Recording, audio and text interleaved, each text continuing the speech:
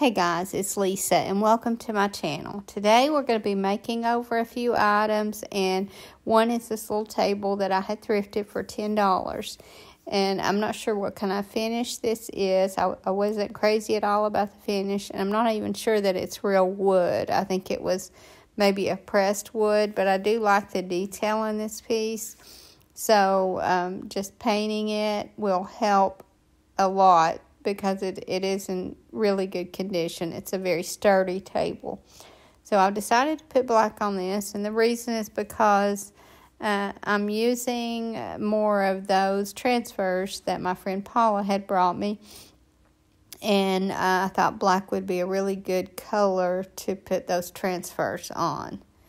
So I'm just giving this a couple of coats of the color Caviar in Dixie Belle, and any black color would work.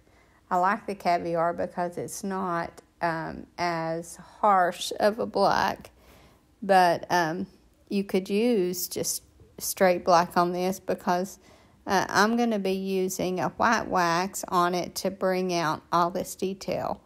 So like I said, I give it a couple of coats, let it dry well, and then I'm going to be using some wax on this. But first, I'm not going to make the same mistake I made last week when I put the wax on first and then decided afterwards that it needed a transfer. So I'm not going to do that here. I'm going to paint it and put that transfer on, and then I'll use the white wax. So like I said, once this is covered and dry, then I'm just going to put a transfer on the top. And this is just, it's almost like an arrangement of flowers. I showed it in one of my previous videos. And I'm not even sure what the name of this is. I'll try to add it to the description later when I look it up. But like I said, I'm going over this with the white wax, and then I'll wipe it well, and then go over those legs, and you can see how that white wax really brings out all that detail in the legs and then around the top. And I'm really loving how this piece is turning out, and it just made such a big difference in it. And like I said, I won't have hardly any money in this. If you were to count the transfer, which I didn't have to buy, then maybe that would have been $10 worth of transfer. And then, like I said, I've got $10, and so I've got $20 in a little paint and wax in this table. Or I would have had that much in it. And then I think this table will easily sell for $55. And then I have a black wicker chair that another friend had given me. And I thought about painting it, decided to leave it black, and use another part of that same transfer on just the corner of this seat. And now I'm just adding some white wax here and kind of making this go together in the same vignette.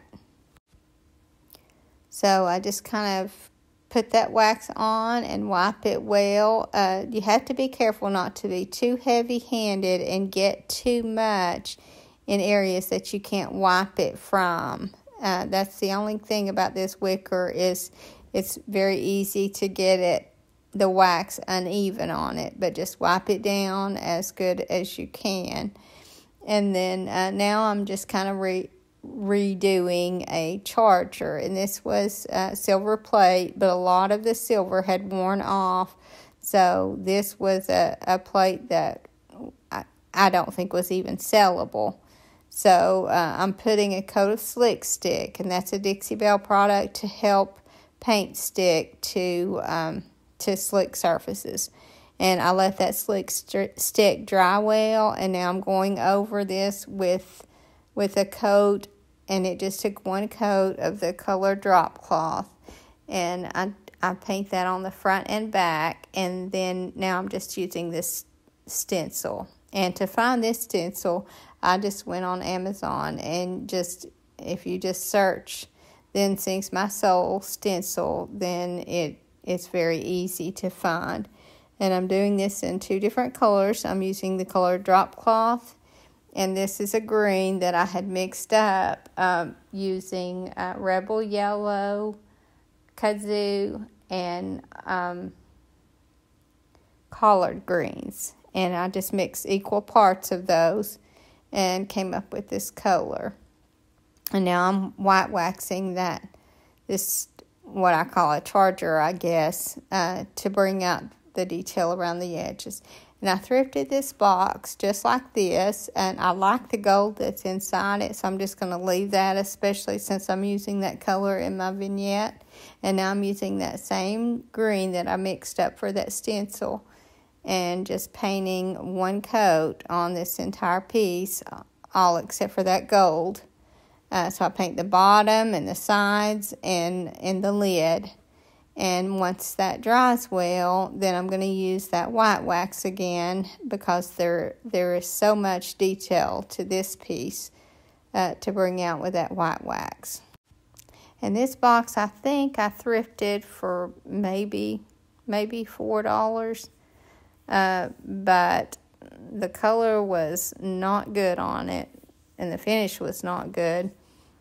So I just thought this green would look really good with this and that white wax. And it really made a difference in this piece. And this was a really heavy box, a really well-made box. But so just changing that color was enough to update this little box. And this item sold very quickly, so I wasn't able to include it in my vignette. And that happens sometimes, because I'll get an item done, and I generally wouldn't put it out until I had already put it on the video. But sometimes I like to kind of build my vignette as I'm working. And I put it out, and then someone sees it, and it sells, and then I just kind of have to rethink what I'm doing on this. And like I said, I didn't get to put all these items in the vignette that I show you at the end.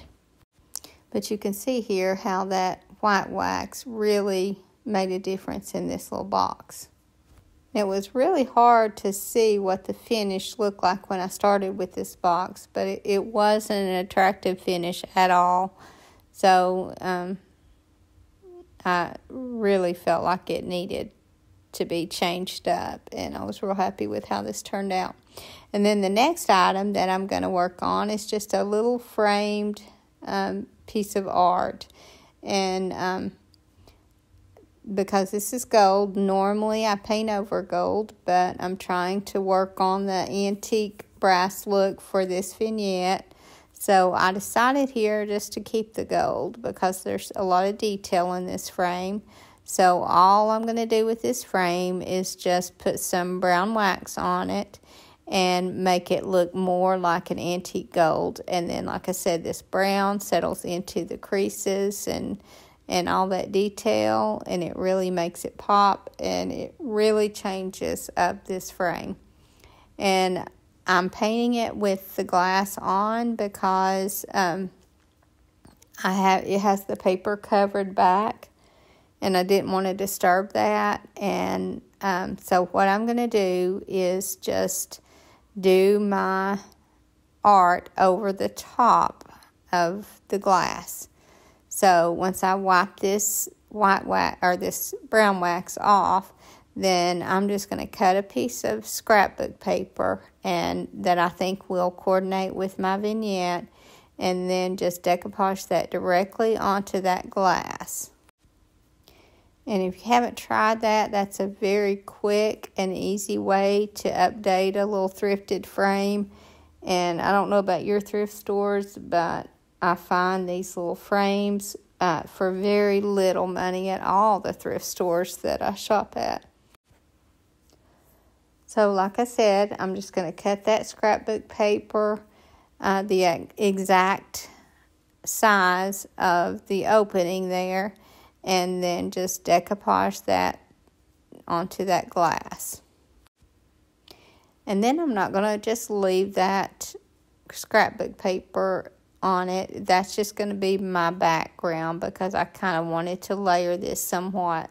So I put that decoupage paper on, and then I'm just going to cut a piece of tea towel, coffee stained tea towel, in a rectangle just a little smaller than this, so that I have that scrapbook paper border.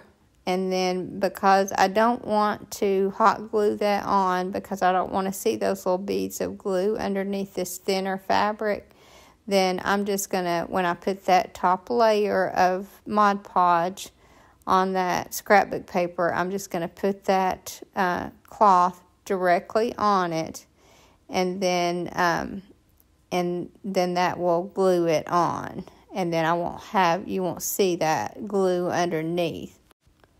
And generally I would stamp this because I'm going to be adding a stamp to this cloth. Generally I would stamp it first and then do this, and I didn't do it because I was kind of deciding what I was doing along the way. So I just, as soon as I put that cloth on there, before that decoupage has time to start seeping through and making that fabric wet, then I'm just going to go ahead and do my stamping on this. So I've just got a little piece or a little flower stamp, and I'm going to use the Stays On ink in the color olive green, and then I'm going to just stamp that little flower on there in olive green, and then that's all that I have to do to this frame, and it'll be ready to sell. So if you don't buy these little frames, especially when the frames have some detail in them, then you really should kind of be on the lookout for them, because they are very easy to find and very inexpensive. And then not only can you use these little frames for this, but you can use them for trim, and you can take the frame apart and use those little pieces of wood for trim. There's really a lot of uses for these little frames, since you can buy them at such a low price. And then the last item that we're going to work on is just a little bird. And I've done these birds before in different finishes, and I get these birds at the Dollar General for $1. Which I think is an excellent value, since these birds are concrete. But I love the concrete on the bottom. The top, I'm not crazy about. So I'm going to be painting over this one, and it was gold already, so I decided to use this to paint to make it look like it's brass, or obviously it's not going to be gold. It's not going to be believable that it's gold. So we're just going to make this look like antique brass. And although I'm not really a fan of brass, it seems to be making a comeback in small items. So I just give this a coat of the color Antique Gold, and this is a folk art color. It's one of their metallic finishes, and although it's antique gold, it's not antique enough for me. So once this dries well, then I'm going to be going over this with a coat of brown wax. And I probably should have used Slick Stick on the top of this because I felt like the top didn't do as well as the bottom. So that raw concrete, painting over the top of it, took that brown wax much better than painting over the top of that Slick Stick and putting the brown wax on it. But it looked good enough, but I preferred the bottom. I just felt like the bottom of this piece looked a lot more realistic. And to just see that, you would think it was actually antique brass, but the top, you know, it's kind of obvious that it's not. So if I had it to do over again, I will, and I'll probably do more like this because I do love how the bottom turned out, but I'll do something different on the top first to make that brown wax show better. And when you're putting wax on items like this, small items like this, there's really not much to do but hold it and make a mess. And that's okay because, as I've said before, this wax cleans up very well, I think. And I don't mind getting it all over myself because I know that I can clean it off easily. And I wish I had gotten better after pictures of all this. I know that was my plan, and I've been trying to do a lot better, but I got really busy today and wasn't able to do that. So just that picture in the end, I'll just show it longer to show you the items that I can still show you, because at that point I had sold some of these items anyway. But I guess the fact that they sold too soon is not a bad thing, but it wasn't a good thing for this video. But as you can see here, this bottom really did look like brass. And so here is what's left of the vignette that I can show you. Even those bottles there I had done in another video, and they even sold today. So, but I hope you guys enjoyed this video. Thank you so much for watching, and I hope to see you in the next. Have a great evening, and God bless you and your family.